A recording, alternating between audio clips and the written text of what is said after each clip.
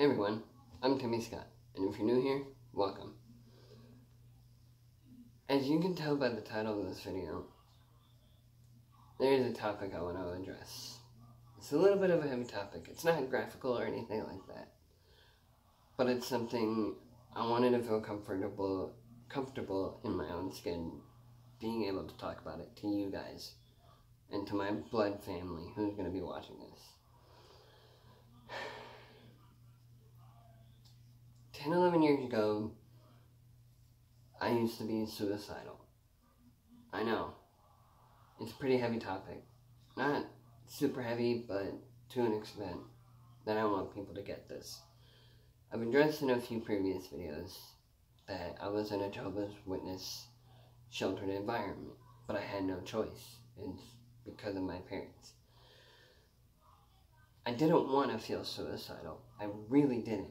But I had no choice. When you're constantly bombarded with negativity, the people you're around that are constantly lying to you, constantly lying to each other, how they're feeling and stuff like that, it takes an emotional, physical, and mental toll on your body. And it takes a toll on your mind and your well-being and all that stuff. I mean, sure, it's okay to have certain dark days to feel that way, but you can work it out to the point where you can feel more positive again than often than not. At least it's better than living a life of a lie to people around you and yourself. That's not what it should be about. Anyway, I wanted to feel comfortable in my own skin, being able to address that I used to be suicidal. But that's because of the Jehovah's Witnesses teaching, telling you that people that aren't Jehovah's Witnesses don't love you. So I believe that, and I was born into that religion. I made these videos before about it, but I didn't get this in depth about it, but not that graphical, because it really isn't. But anyway, in a sense, I came this close to wanting to end my own life. I didn't want to, but I felt like that was the only option I had. I thought to myself that it would get me away from this negative environment I was in. And again, the Jehovah's Witnesses teach you that people that aren't Jehovah's Witnesses don't love you. So I believed that. I didn't want to, but I had no choice. And I couldn't, unfortunately, tell my family why I was feeling the ways I did more often than not back then, 10, 11 years ago. Why I was feeling those really heavy emotions. I would get sick 6 months to a year. When those times occurred, I would start feeling sick. Physically sick, like really sick. And I could never understand why. I thought to myself, when am I ever going to get better? In my head anyway. When am I ever going to get better? I wanted to get better, but I didn't know when that was ever going to happen. I thought I was going to be stuck in the environment that I was living in. 90% of the time I was in a Jehovah's Witness and sheltered environment. And you're supposed to live that environment, that lifestyle, anyway. And again, I was constantly, day and night, waking up, going to bed, constantly bombarded with negativity. I didn't want that choice. It's not like I, again, signed a waiver saying, put me in a negative environment. This is what I want. I didn't want that. But I had to keep all my feelings to myself, what I was feeling, because I knew no one would understand me. No one would get why I was feeling that way. I'm not going to be that YouTuber. No, I got no problem with other YouTubers crying on camera. It's just something I'm not going to do anyway, at least for me.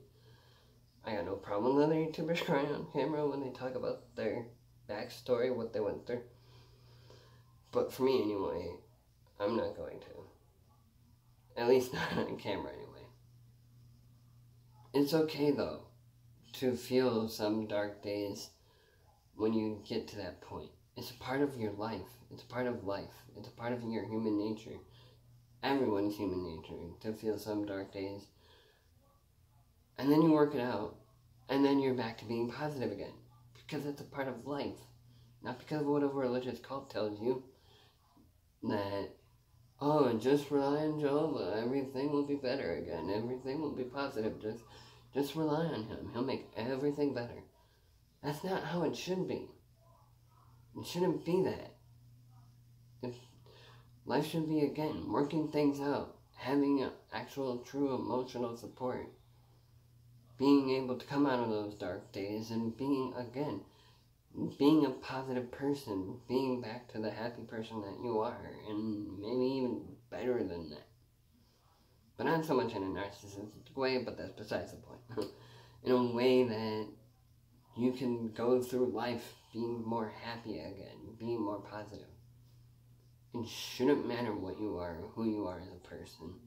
It shouldn't matter if you're gay, if you're a Wiccan, or whatever. As long as it's safe and it's not hurting the ones you love, it shouldn't matter in that concept. At least for me, it shouldn't matter. I'm sorry to my family that I know are gonna stalk and watch my video.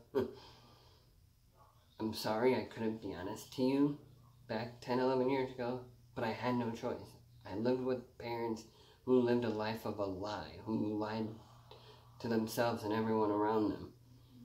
I'm sorry I couldn't tell you what I was feeling, because I couldn't express my feelings to anyone. I was too afraid to. I was too afraid to express my feelings. I have some Jehovah's Witness families out there that are, again, going to watch my videos. I'm sorry I couldn't tell you and get you, because I knew you wouldn't intentionally want to understand, you wouldn't understand it, and you wouldn't get it. Why I was going through those feelings more often than I did. It's because of where I'm being constantly bombarded with negativity, being constantly told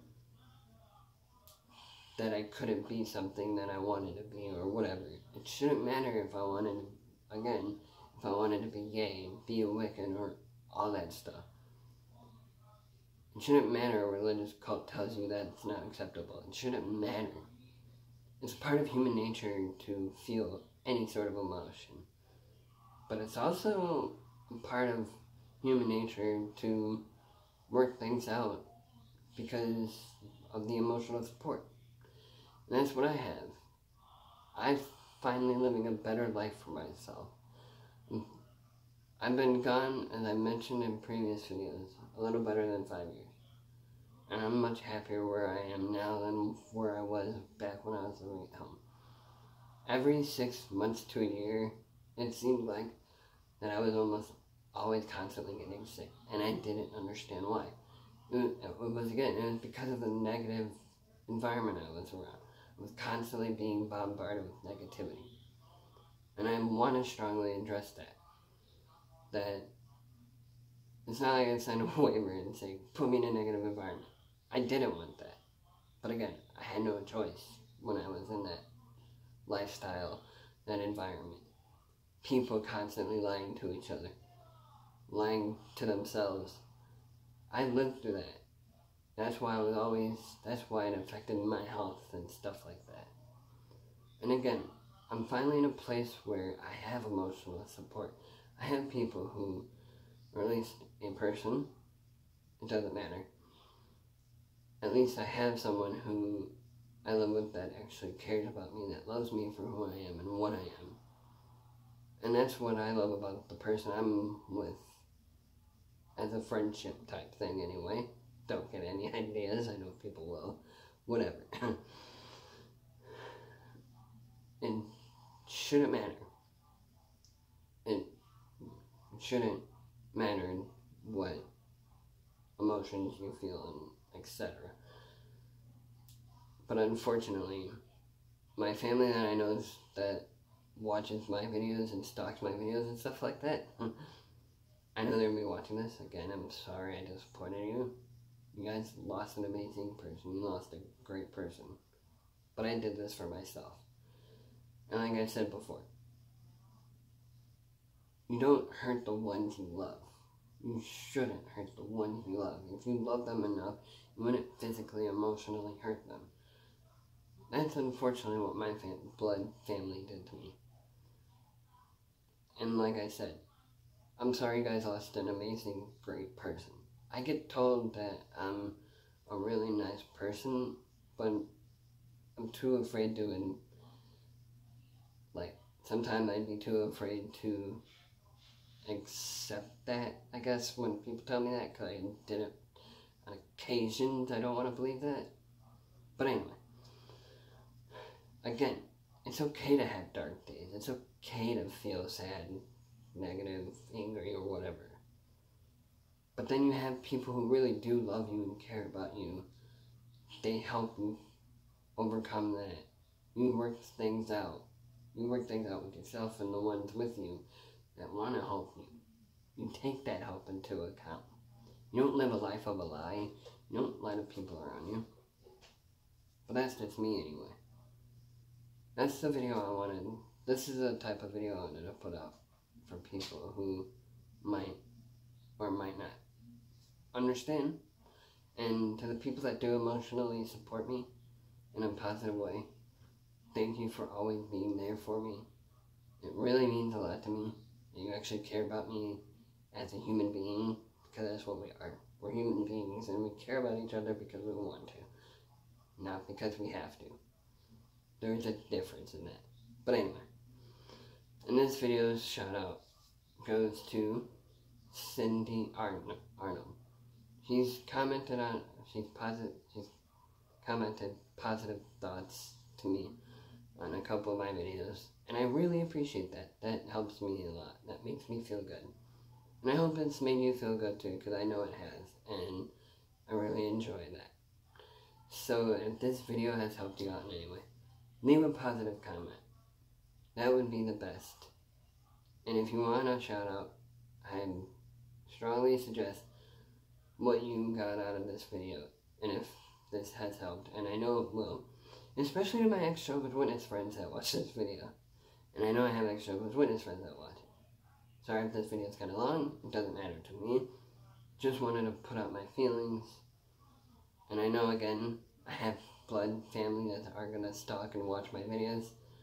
So, again, sorry you lost an amazing person, but I just wanted to do this for myself.